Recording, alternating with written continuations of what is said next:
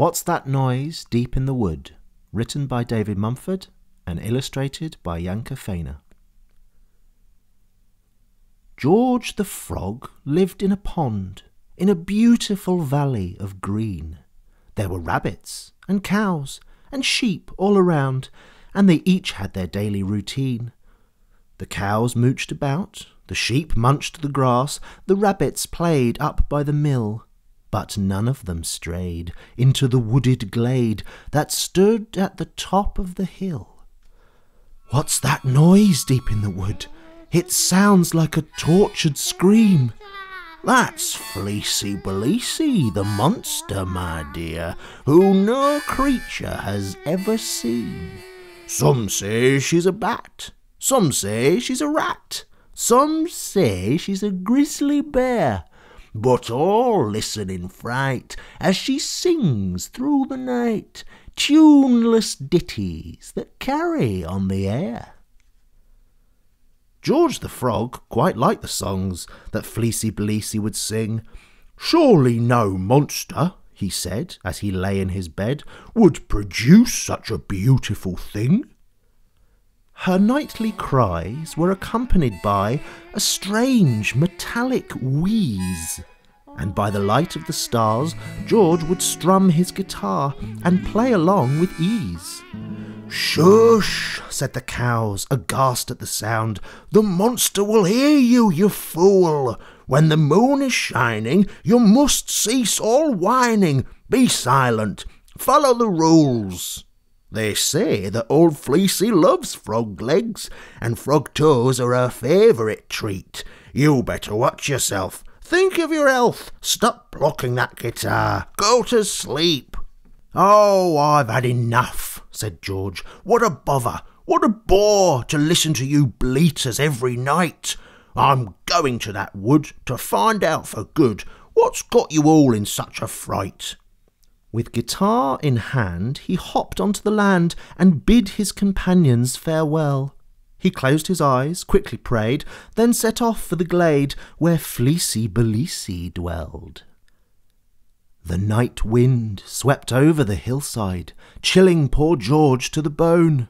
But as he hopped ever higher, he was filled with desire at the sound of the monster's sweet drone.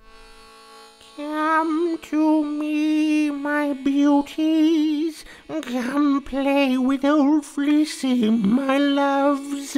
Come, newts, rabbits, moles, badgers, peacocks and voles. Come, moorhen, pheasants and doves." A cackly, tuneless, miserable song, and again that strange wheezing sound.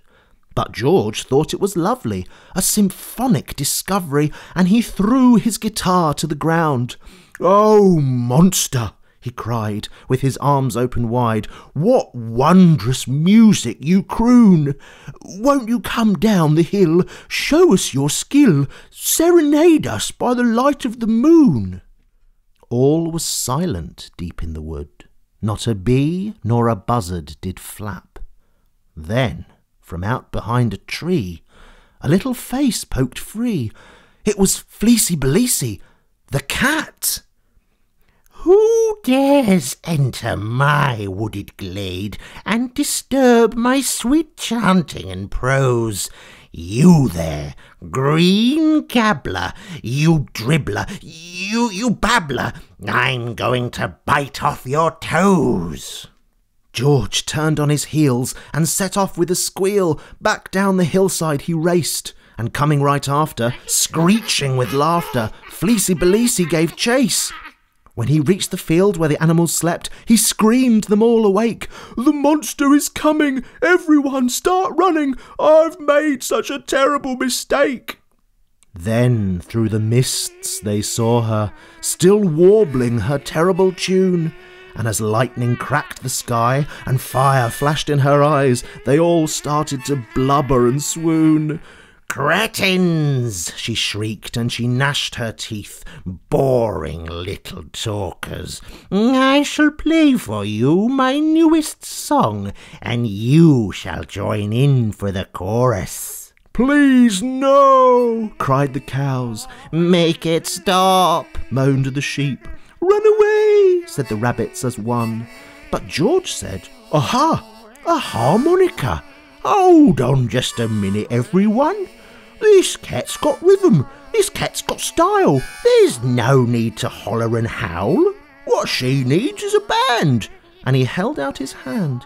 "How about it, my furry pal?" Fleecy Beleacy narrowed her eyes. "Musical frog, I shall respond. I accept your proposition on one condition.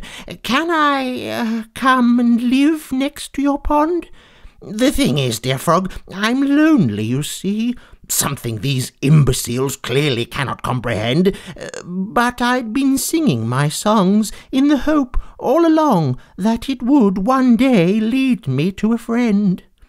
The cows hung their heads. The sheep looked away.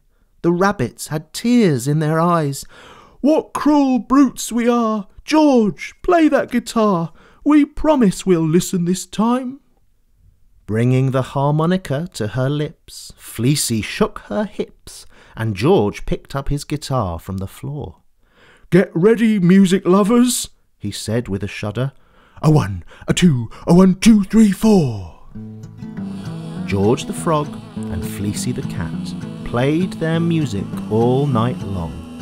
So, in the dark, turn an ear, and maybe you'll hear them singing their beautiful song.